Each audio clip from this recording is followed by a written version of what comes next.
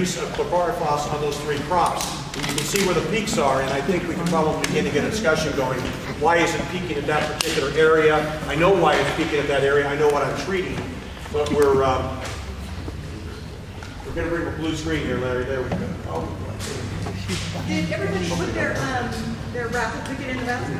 I didn't get a raffle ticket.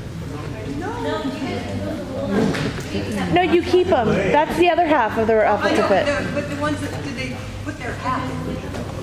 Yeah. Okay, everybody did. All right, are we ready to? You want to draw first? Are you ready to go? Well, let's go ahead. Go ahead. Why don't you go ahead and Larry can contain fire. We're just going to.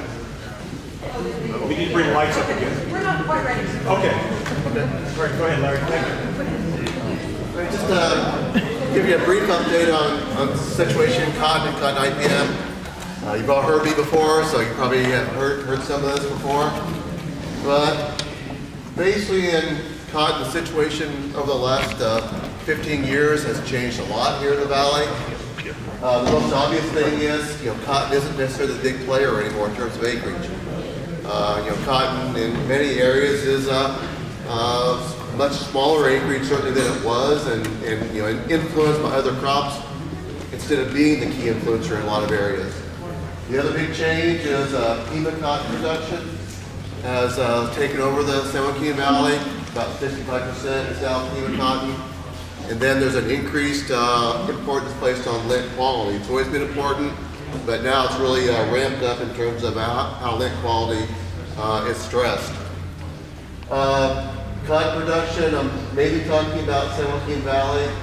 There's also 18,000 or so down in Southern California, 4,000 up in Sacramento Valley, but obviously the vast production of cotton is in San Joaquin Valley.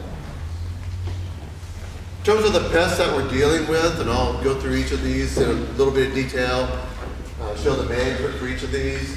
And this is more or less as you would see them throughout the production season, starting out with western flower thrips, then moving to lygus bugs, western tarnished plant bug being the official name for it. 3 different species of spider mites, cotton aphid, beet armyworm, and then silver-leaf whitefly usually is end of the season type of problem. So starting with western flower thrips, these can be present all year, but in cotton we really only are concerned about it for about the first month during the season. Once the weather really heats up, western flower thrips populations crash. They can do damage during that first month. This shows some terminal damage, shows some untreated plants that are pretty nicked up with western flower thrips compared to some treated plants. But again, once those environmental conditions turn good for cotton, cotton just outgrows the damage from western flower thrips. In terms of management, usually for western flower thrips, nothing. We don't really need to do anything, and we really discourage management because western flower thrips are a predator, so they feed on the plant, but they also feed on spider mite, particularly spider mite eggs. And quite frankly, spider mites are a much more significant pest than western flower thrips, so we appreciate that free control that we get of spider mites from the thrips. Also, much of the cotton is planted, most of it has orthene seed treatment, so in a sense we are treating for western flower thrips, but it's with that small amount of orthene that's on the seed. It gives about 2 weeks control, helps to get the cotton up out of the ground. If we need a foliar treatment, we have this reduced risk product that's available for a foliar application. And then we also rely on some of the old organophosphates, dimethoate in particular. But for the most part, we don't really have to do anything for western flower thrips. Moving to the second pest during the season, that would be lygus bugs. This is the primary one that cotton growers deal with every year. Damage from lygus bugs is shown here, feeding on the flower bugs, the squares, causing those squares to abort. If you don't have the squares, you're not going to produce any lint. And the lygus bug can also feed on small bolls, and that stains the cotton lint once that boll matures. So that's really the 2 types of damage that lygus bugs can do. Lygus bug populations are certainly not uniform in the valley. They're very spotty. They can move out of foothill areas. They can move out of the middles between some of the perennial crops, and they can move out of other annual crops like safflower. So it really depends on where your cotton field is as to how severe lygus bug populations might be. We have well-developed sampling protocols for lygus bugs that have been developed over the last 30 or 40 years. We have well-developed thresholds for lygus bugs, but those are mostly applicable to upland cotton. We really haven't done similar research on peanut cotton over the last 10 years or so. So that's one void that we have. And I would say that in the last 3 or 4 years, the management for this pest is more intensive now. That's supported by some research that's been done recently, but quite frankly, we are treating at lower populations now than we used to. So lygus bugs have taken on an elevated pest status, and we are treating more vigorously for them. In terms of management for lygus bugs, biological control really isn't that useful, that applicable. Post-plant resistance doesn't exist in our cotton varieties. Pheromones or other type of soft approaches, really not applicable.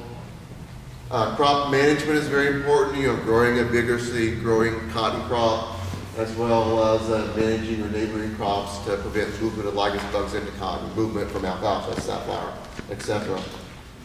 If you have to move to insecticides, there are several options. Carbine is a new product, flunicimid, that's been on the market for about 5 years, very effective. Pyrethroids, several pyrethroids are used. There's one carbamate, that's a very important product for the cotton industry, Vidate for lygus bugs. Organophosphates, some use, but not really so much, for the most part, not terribly effective against lygus bugs. And then a few other products that might get a little use for lygus. Pyrethroids used to be the standard, but as you saw, it's somewhat down the list now. That's due to resistance that lygus bugs have developed to pyrethroids. And pyrethroids were also very disruptive in terms of IPM. So we, in terms of moving away from them to some softer products like carbine, flunicimid, that's definitely helped IPM and cotton to move away from some of the pyrethroids. Moving to the next pest, spider mites can be present during any part of the season, but usually June, July is when spider mites really build up. Spider mite feeding can cause the leaves or parts of leaves to turn red, yellow, and then eventually defoliate. And you can see the results in some spider mite feeding in this picture. We have a well-developed sampling program for spider mites. It's a presence-absence sampling program. You don't actually have to count the mites, which is very fortunate since they're so small. We have thresholds that are available and used by growers. And growers really respect the damage that spider mites can do. Spider mites can build up very fast and quickly defoliate cotton. So it's a pest that's paid a lot of attention to. There are several pesticides that are registered that provide good control of spider mites. The issue being pesticide resistance, which does develop. This is just data from 1 year where you can see about a $40 application of effective material against spider mites could be used to prevent about a $550 loss. So it's hard to say in this case that you don't have a positive effect from controlling spider mites in cotton. In terms of materials that are used, growers used to rely on these two older miticides, propardite and dicafol. Resistance became an issue with these products. Control was fairly erratic. Ivermectin came on the market in the mid-1990s and has been used. It was initially very expensive, but it is a very effective product. It's now off patent, so it's cheaper. And then there was a suite of new miticide that came on the market in the early 2000s in cotton. These are the two that are really shaking out as being useful in cotton, with this one being used very extensively in cotton. But the good thing is ivermectin, now about 20 years old, is still an effective product. So we really haven't lost that product to resistance in cotton. Still an effective material for mites. Cotton aphid is a pest that's become an issue over the last 20 years or so. In the 1980s, I wasn't here, but reading the literature, cotton aphid really wasn't a pest of cotton at all. It was present in fields, but not really something you had to be concerned about. About the time I came to California, cotton aphid was an early season pest, so I'm talking about seedling stage cotton like this. Then in the late 1990s, cotton aphid became a mid-season pest, and we saw populations like this on leaves of cotton in July, early August. Then in the early 2000s, cotton aphid became a late season pest. And the situation with late season cotton aphids is it leads to sticky cotton. Honeydew from the aphids is deposited on the bolls, and that leads to sticky cotton. And now I'd say that we deal with cotton aphid both during the mid-season and the late season period. This early season situation really isn't a factor anymore, but mid and late season aphids definitely are a factor. Cotton aphid exists in several different forms or different color morphs. In terms of thresholds for cotton aphid and how we manage it, again, the early season situation isn't really around anymore, but the work that we did when it did appear in California, early season cotton, showed that basically early season aphids didn't affect the plant. It might stunt the plant initially, but the cotton would outgrow it as you move throughout the season. During the middle part of the season, say July, early August, the aphids compete with the bolls for photosynthase, for energy, and we developed a threshold for treatment of about 50 aphids per leaf. And then during the end of the season, the aphids are definitely a problem in that they deposit honeydew on the exposed lint on the bolls, and that, as I mentioned, creates a situation called sticky cotton. Threshold for that in upland cotton is about 5 to 10 aphids per leaf, so it really just takes a trace of aphids to potentially give you sticky cotton. On peanut cotton, we were never really able to develop a threshold. It was the research results just would not support a threshold, but on upland cotton, 5 to 10 aphids could create a problem with sticky cotton. And this, again, just shows the situation with sticky cotton. What is the importance of sticky cotton? Basically, it's a problem with ginning the cotton, problem with the textile mill, and the amount of stickiness isn't really quantifiable. So when you market your cotton, you're not going to get docked for it necessarily because of stickiness, because it's not something that's easily quantifiable. But you are going to get docked when the whole valley gets a reputation of producing sticky cotton. So whether or not you produce it or not, when the production area gets a reputation for sticky cotton, then everyone is nipped in terms of potential price deduction. So, the situation with sticky cotton is really just damaging the reputation of a valley or a production region.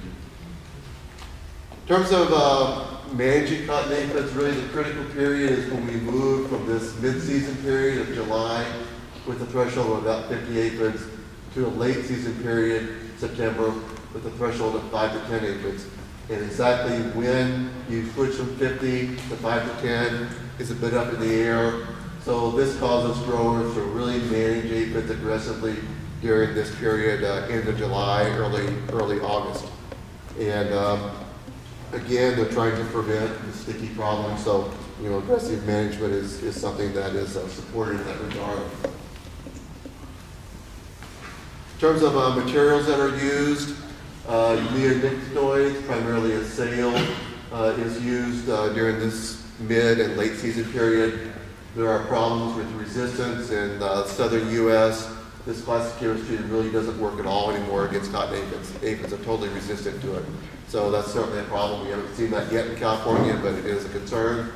This is also the window where Lorisban 40 is a commonly used product. The cotton plant during this part of the year is fairly large. Applications have to be made by air, and the Lorisban has the ability to fume. The aphids occur on the underside of the leaves, so it just helps to get the material to the aphids that they are on the underside of the leaves. So, this is one window where the growers have pointed out that Lorisban is a critical product. There are other organophosphates that might be used, dimethoate being one. Carbene, the material that I talked about with lygus bugs, is also effective on aphids, but it's been used earlier in the season for lygus bugs, and we really don't like to see it used again during this period for the possibility of developing resistance. If you use it once, 2, 3, 4 times during the year, you're just asking for resistance to develop. Indosulfan used to be a product that's used. It's no longer available. Belay, another neonicotinoid, was a product that was used for 1 year, but it's been phased out because of honeybee concerns. So those are 2 products that might be used but have been lost. And then just to finish up with silverleaf whitefly. This is an insect that has been a problem for the last 10 or 15 years. Primarily a problem at the southern end of the valley, the eastern edge of the valley, and then near urban areas, near Visalia or near Hanford, Corcoran, whatever. And again, it's a late season problem. Sticky cotton is the issue with silverleaf whitefly. In terms of management for this pest, if you happen to get it, say in July, there are reduced risk products, insect growth regulators that can be used. We don't typically see silverleaf whitefly in July. We typically see it at the end of the season in September. And during that part of the season, you're not looking for long-term control that these products might provide. You're looking for something to knock down the adults and to prevent deposition honeydew. And pyrethroids are used, but the best product seems to be a pyrethroid plus an organophosphate or a carbamide. And again, chlorpyrifos is one of the products that is often combined with pyrethroid for this late season silverleaf whitefly control. Why would you use chlorpyrifos? It also controls aphids as well as whiteflies, and there's usually a mixture of both of those pests at the end of the season. So this is another window where growers have pointed out that the product is very useful in cotton. So that's a quick summary of cotton. I see Pete looking at his watch, so I'll probably use my time and make it a little bit more. Well, I do have one question before because I'd like to take a little time at the end if there's a discussion about the multiple crops when this particular product, the pyrethroid, is being used. But you basically pointed out that it is primarily used against an August-September situation, against the against aphid that is really aphid whitefly that really affecting the quality, not necessarily the quantity, but the quality of it. If we look at our graph on our average, and certainly that seems to be the peak of it is used in that area. One of the things you noted was that there wasn't a good threshold set up for Pima cotton, which is our primary acreage now. Do you know, or now I'm going to open up to a question, do you know, or does anyone feel like there's a lot of risk aversion going on, that no aphid in the field because I don't want a sticky reputation, I don't want any sticky cotton, there's no threshold to guide me, is part of the reason why we've seen a little bit of buildup, a little bit more use over the last several years of pyrethroid in cotton. I was kind of throwing this out to a question now because it's a question we're going to be asking. I think the main reason for Pima is roller jit. And that roller jit and that leather belt, that accumulation of those sugars is just tough to jit. Understand that. So does that mean everybody's basically saying, you know, Can't we gin see it. one aphid, we're going to treat the field kind of thing? It's just tough to gin. So What's that? it's tough to gin, so you don't want to get in that arena Right, so where they people can't then gin are your going to cotton. go into a very strong risk aversion to say, since there isn't a threshold, one aphid's too many, I'm going to spray it. I mean, I'm trying to seek a reason why we're seeing kind of an increase in it. If that's one of the reasons. Well, I just thought maybe that's why no threshold, because it's just tough to gin. Saw gin a little easier to get it through. Well, there was no threshold because they couldn't establish it. They never found a relationship. Oh. And that was the real problem. That was possibly due because it's a very difficult study to do. Gary, did you ever hand that? I had a comment. Is the type of leaf on the Pima something that the aphid doesn't like? No, I think it likes it. Yeah. I mean, the leaf is a bit hairy, a bit pubescent, and they seem to do well on it. Mites don't do as well in Pima cotton, but certainly aphids. The sale is starting to break down for us out there, Yeah. and we're starting to see the shift to go back to work. Really? And would you be using a cell in that August period? Yeah. Yeah, okay, so that might be a good reason. Like I say, it was real high in 2006, it dropped down, it began to climb up over the last couple of years. That may be, yes? Just a brief comment. I think that I understand what they're getting at, and I think just saying sticky cotton is a reputation issue is being extremely polite. Because sticky cotton is not just a reputation issue. It's where mills start asking questions of where did this come from, so we can identify where we need to be careful to buy our cotton. Exactly. And with every mill, reputation. yeah, no. And I think you're emphasizing the point that it's particularly without a guideline, people are going to be very, very cautious And at that time of year, this is, that's the product that does really well and fumes really well to get in that canopy. So that's kind of the scenario I was trying to set and appreciate those comments. Especially with the quality standard that's been set for Pima. I mean, that's what it's marketed on, is the fineness of the fiber and the quality of the fiber. I mean, if we can get, if there's even a rumor of sticky cotton, the phone's good ringing from Mills and Jen's talking about the last time we dealt with this, we replaced whole sectors of equipment and stuff, and so it's a very real big issue. Yeah, that's, thank you for that. Thank you. Thank you, Larry.